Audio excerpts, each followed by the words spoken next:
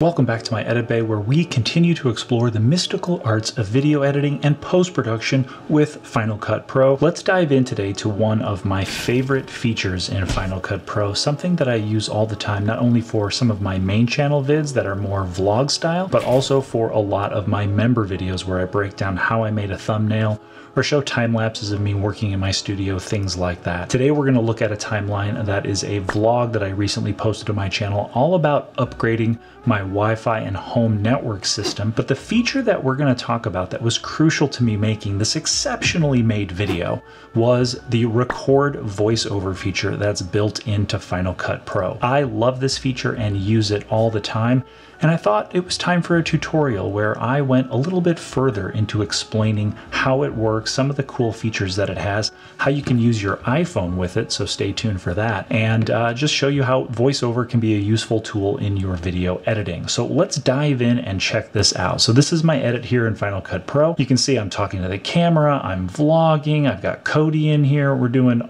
all kinds of cool stuff with showing this Wi-Fi home network upgrade. This purple denotes my voiceover role that I set up using the voiceover feature built into Final Cut Pro. So let's dive in and show you exactly what I'm doing here with this video. So you can see I'm talking to camera right here. I'm just going to play this back so you can get an idea how I used voiceover. So we'll see what the test results are when we swap out to the Eero 6E. That'll be interesting. Sit down with me, Matthew. Cody, me, just hanging out. Here comes the voiceover. Networking, so fun. So with most routers, you can use a website to access all the advanced settings on a router. With the super boring, right? Everybody's fallen asleep. Who cares about advanced settings for a router? But this is a crucial tool in this type of vlog because I think not only does it tell a better story, but it keeps the viewer engaged because I'm essentially talking the entire time throughout the video, and it lets the viewer stay hooked in. Now, the material can be a little boring, like talking about a router, but regardless, I think this has definitely helped with the retention in my vlogs, and it's helped increase the quality of a lot of my videos across the board. It's not something I used very often early on, but now I'm using voiceover as much as possible. So how do you do it? How do you make a voiceover track? Well, let's just do this as an example here. Let's say I'm back to editing this, and I know I want to have a voiceover that plays over all this B-roll. All I need to do is hit Command Option 8, and the Record Voiceover dialog box will pop up. I can also access it up here under Window, and then choose Record Voiceover from the drop-down menu. A third and really cool way to access things in Final Cut Pro is if you remember what it was called, but you're not sure what menu it's in, you can type in Record Voiceover, and it pops up here and kind of tells you, oh yeah, that's where it is. Now you can access it, pull it up, and you're ready to go. Now there's a couple of things with the Record Voiceover menu. You can see here we've got a record button. You can see here my voice is causing this green audio levels meter to pop up and down, and we've got some input gain here that lets you tell how sensitive the microphone is. Now, my microphone is set to the studio display that's in front of me because this microphone that I normally use is recording audio directly into my C300 so we can make this video possible. Normally I use this boom mic that's in my edit bay to record my voiceovers. You can see here that we have where we can name it. So this is called Eero Gateway, so I'm just going to call it Eero Gateway again, where I'm talking about that gateway. And then we have where we can choose what the input is, whether it's the system setting, my iPhone XS Max, which is currently upstairs, which is part of the cool thing I'm going to show you in a little bit, my studio display. This is my XR18. This is what I normally have my audio input set to.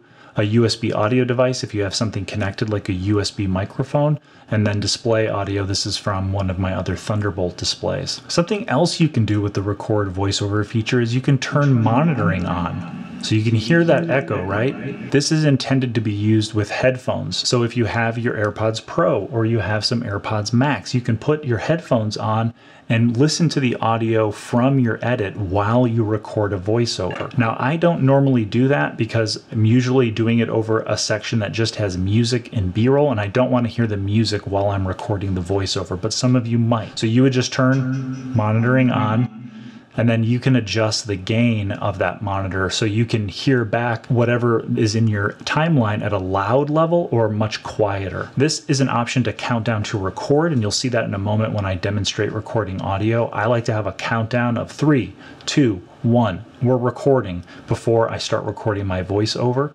And then you can also mute the project while recording, which I like to do. I don't want to hear anything from the project when I'm recording the voiceovers that I record. This last feature, create auditions from takes, I'm not going to get into this one. I'll save that maybe for another video, but I will link to the Apple support article down in the description so you can explore that a little bit more. What you can essentially do is when you record different takes of voiceover, Final Cut Pro will automatically put that into an audition clip so that you can cycle through the different takes instead of seeing a bunch of different takes in your timeline. I don't like doing that because I'm using parts of a voiceover mixed with another part, and I like to have them all broken out so I can see all the different takes. Now, this last thing in the Record Voiceover window is where you want your recorded voiceover media to go inside your Final Cut library. Now, with my Final Cut Pro library template, I have all of these different events, and I want my voiceover to go into the audio event. But I also want to go one step further and create a custom role called voiceover that allows it to be assigned to the voiceover role so it appears as a different color in my timeline. And if I were doing any audio finishing, I could export just my voiceover track, send that off to someone to get doctored up or whatever I need done, and then bring it back into Final Cut. So normally when you're going to assign a role, you're not going to see this voiceover role. So what you would do is you would choose Edit Roles, and then you would add an audio role, and you would call it Voiceover. And we'll just call it Voiceover 2 so it doesn't cause any issues. And then you can change the color. I use this purple color because visually it sticks out to me and it lets me know what my voiceover track is very easily. I'm going to go ahead and delete this role though, and then hit apply, and we're good to go. So we can see here that we've got it going into the audio event under voiceover, and I've got it called Eero Gateway. And I'm going to call this demo just so that we know what it is. So I think we're ready to record our voiceover. So what you want to do is you want to position your playhead where you want your voiceover recording to start. So I have the playhead right here at the beginning of this B-roll montage, and I'm going to go ahead and press record. So I get my countdown. So what we're doing with this Eero Gateway on the east side of the house is we're putting it over by the TV because we want to get all of these different pieces of hardware that I have in my home theater. We want to get them directly connected to that Eero portal. Then I'll go ahead and hit stop up there, or you can hit the space bar to stop your recording. And you can see here we've got our voiceover track that I just recorded. So let's play that back and have a listen. So what we're doing with this Eero Gateway on the east side of the house is we're putting it over by the TV because we want to get, it's a little quiet, so I might bump the levels up a little bit. And of course I would normally do other post-processing. I would add a channel EQ, a compressor, a limiter, things like that. So that works out great. Now let's say you don't want to use your built-in studio display microphone, and you don't have a fancy microphone like this one up here that I just made make a loud sound, sorry about that, or a USB microphone. All you have is your iPhone. Well, check this out.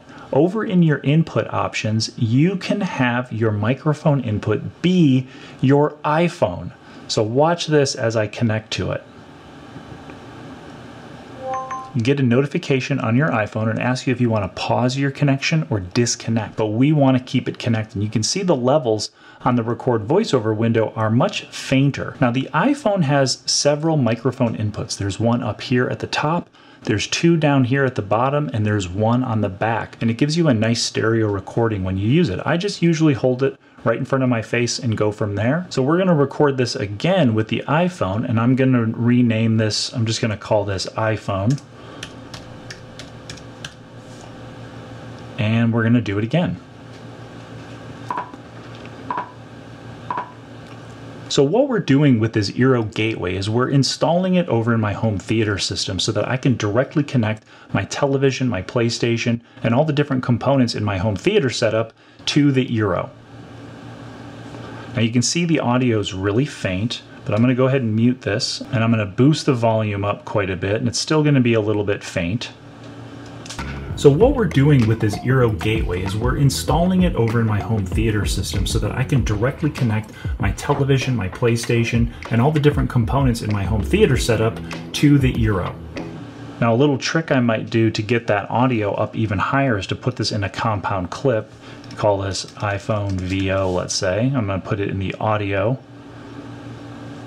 And then I'm going to raise it again by 12 and get it much louder. So what we're doing with this Eero gateway is we're installing it over in my home theater system so that I can directly connect my television, my PlayStation, and all. So, you know, not bad, a serviceable voiceover. So there are a number of different ways that you can use the Record Voiceover feature with Final Cut Pro. So let me know down in the comments if you have any questions, or if this is a feature that you've been using a lot in your edits, or if seeing this inspires you to include more voiceover in your videos. Again, I'll link to the Final Cut Pro user guide so you can read more about using auditions in your voiceovers, especially if you're recording voiceovers for a short film or narrative documentary and you're going to have a voiceover artist do multiple takes. That's all I've got for this one, everyone. Until the next one, I'll see you all soon. Don't forget, keep chopping that broccoli.